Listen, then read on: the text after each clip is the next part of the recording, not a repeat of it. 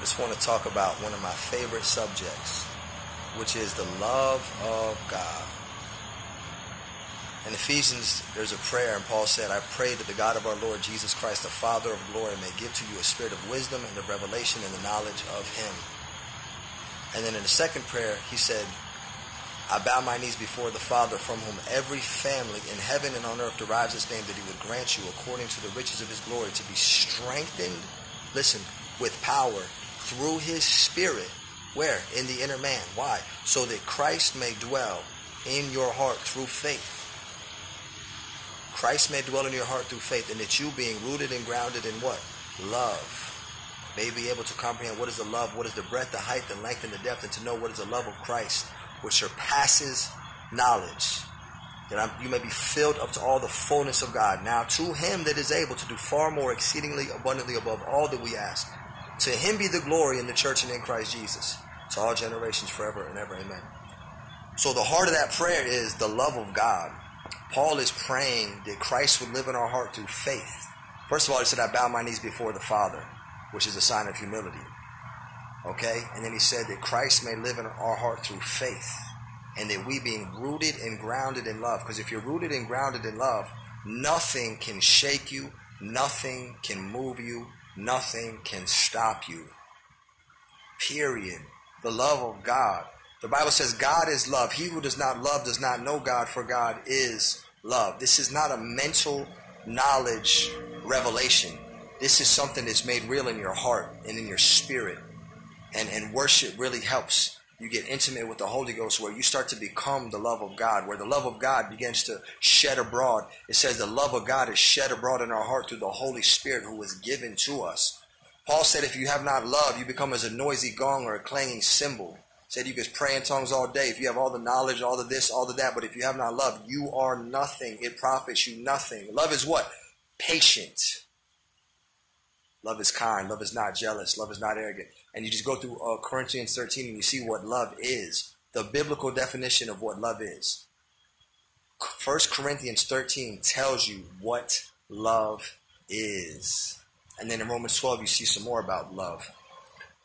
But it says, fulfill the law of Christ and love one another. Bear one another's burdens.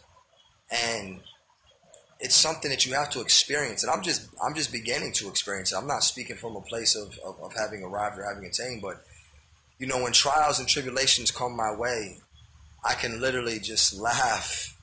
You know what I'm saying? And Paul said, "What is man that you are?" Or not Paul. David said, "What is man that you are mindful of him?" And he said, "What can man do to me?" Man can do nothing to you.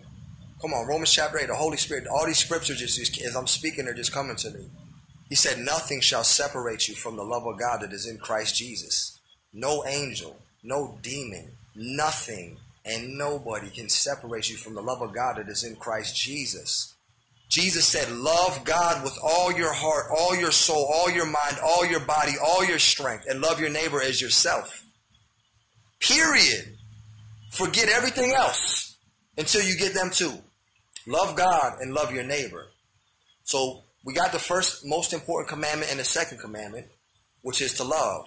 And then we see in 1 Corinthians 13 what love is, what love looks like. We see it personified in Jesus Christ. He laid down his life. He said the good shepherd lays down his life for the sheep. He said the Son of Man did not come to be served, but to serve and to give his life as a ransom for many. So from the word you see what the true definition of love is. It's not an emotion. It's not a mental thing. It's not something you talk about. It's something that you do. It's something that you live in. You live in the love of God. If somebody has it, it's evident. You don't have to convince somebody. It's just the character of Christ is manifested in you and through you. And to begin to walk on it, says, greater love has none other than a man lay down his life for his friends. So basically, love is you laying down your life. And then also in the word it says, if anyone calls one of these who believe in me to stumble, it'd be better for him to tie a brick around his neck and to be thrown into the sea. Jesus said it basically would be better for you to commit suicide than to cause somebody else to stumble in their walk. So that just hit me hard in my spirit. Even as I spoke it, I checked myself right now. You know, that's why I'm very careful not to give in to any kind of offense, not to give in to any kind of any flesh or any kind of any of that. especially with your love walk. And faith works through love and by love. So it's so important to walk in love. And Jesus said, you judge a tree by the fruit that it bears. And what happened with Christ is he was persecuted by the religious, the Pharisees and the Sadducees, because their heart was not right. They knew the word. Inside and out, they knew the word. They were the most religious men of that day. Very religious. They were I don't know if I want to go in on this.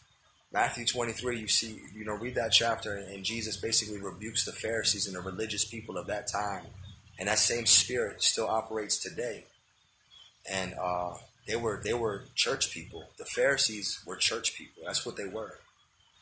Jesus didn't have problems with the prostitutes and the tax collectors. He ran into his problems with those that were in authority, and they questioned his authority. They said, who gave you this authority? Do you see that? They said, who gave you this authority? And he said, I'll ask you a question too. The baptism of John, was it from heaven or was it from men? He said, you answer me that question, I'll answer you your question. And they wouldn't answer him. He said, neither will I answer you your question. Why? Because they were playing games. They weren't real. Don't get caught up in the flesh. Don't get caught up in carnality. Don't get caught up in gossip and slander and hate and animosity. Just love. The best thing you can do is love, because God will sort everything out. If you keep your heart right and you just love Jesus and you follow the Holy Ghost and you go wherever he goes and you do whatever he tells you to do, there's nothing and nobody that can stop you. But, I just pray that I'll grow in my love walk, and hallelujah. And love is not being a doormat. That's not what love is. Love flipped the tables. God is love. Jesus was the Son of God. God manifested in the flesh. He flipped the tables. Jesus said, you brood of vipers, how will you escape the damnation of hell? I'm not no ignorant person, and I'm nothing. It's Christ in me, but it's the word. This is not some teachings that I heard from people. This is the word of God that you read it, you meditate it, you pray in the Holy Ghost, and it gives you understanding. Seeing who Christ is in the word, getting a first-hand revelation of who he is, what he did, who we are in him. That's the key, is having a personal, intimate relationship with God. It is a fellowship. Jesus fellowship with the Father. He slid off to the mountain. He went on the mountain. He was in constant fellowship with the Father. He said, not my will, but your will be done. He said he did nothing but what he heard the Father say is what he was speaking. He did nothing but what he saw the Father do. And he said, works that I do and greater works shall you do, because I go to the Father. He said, it's good for you that I go away, because if I do not go away, the Holy Spirit will not come. But if I go, I'll send him to you. He said, there's things I want to tell you, but you cannot bear them now. But however, when he, the Spirit of truth, comes, he'll lead you and guide you into all truth. The word says that God gives grace to the humble, but he resists the proud. Money doesn't make you somebody. Success doesn't make you somebody. Social status doesn't make you somebody. Numbers don't make you somebody. They don't make you somebody. Title, position, nothing. It's not, even the word says this, we don't commend ourselves, but it's God who commends us. On that day, we'll stand before him, and he will reward us according to what we did, not based on what any man thinks. You'll stand before Jesus, and he will reward you for what you did. So until that day, we only know in a glimpse. And that day is going to be a mighty powerful day, because we're going to see a lot of things. I think a lot of people who you would think are going to have huge rewards are not. And a lot of people who you don't think are going to have much of any reward are going to have treasure in heaven, because that's just the wisdom of God. So I really hope that blesses you. Walk in love, walk in humility. And when I say that, I mean the people you live with, your roommates, your family, your wife, your husband, your kids, your cousins, whoever. Walk in love. Stop tripping on people. Stop getting bent out of shape over stupid stuff. Stop being a stumbling block for other people. It says it's better for you, before you cause your brother or your sister to stumble, tie a brick around your neck and go drown yourself in the sea. That's what Jesus said. That's not what I said. That's how real it is, and how he's saying, do not cause people to stumble. And don't speak against anybody. Just silence your tongue. James chapter 3. Bite your mouth, bite your lip. Don't let negative words come out of your mouth. Don't be gossiping, slandering. Just bring it to the Father. If something happens, go into prayer and talk to God about it. That's it. And let it be. If people want to hold unforgiveness or offense or act sideways towards you, let it be. Don't play the game. Don't feed into it. Just let it be. There's nothing you can do. They have to get their heart right with God. Okay? Satan is the accuser of the brethren. That's what he does. That's all he does day and night, is he accuses. Jesus didn't go around accusing anybody. He said the Son of God came into the world not that it might be destroyed, but that through him it might be saved. He did not come to condemn the world, but he came to save the world. So I really hope that edifies you. Holy Spirit, is that it? Father, we just worship you. We magnify you. I glorify your name, Jesus. God, I pray for your grace, Lord. Any offenses right now for the watcher, Lord. Anybody that has anything going on, Lord. Anybody struggling with inequity or sin or unforgiveness or hate or pride or any of those things, Lord, that you're just, by your fire, that you'll burn it out, Jesus. No division in the body, no strife. This isn't a game. This is eternal. This is souls. This is heaven and hell. This is real. Father, that all game playing would be purged from the body, Father. They would be quick to be quiet and slow to speak and quick to listen, Lord. They will be humble, Father. They will be doers of the word. They will help people in need, Jesus. Not cast people away, not beat people up, not throw people to the side, Lord. But you said if your brother sins against you, forgive him.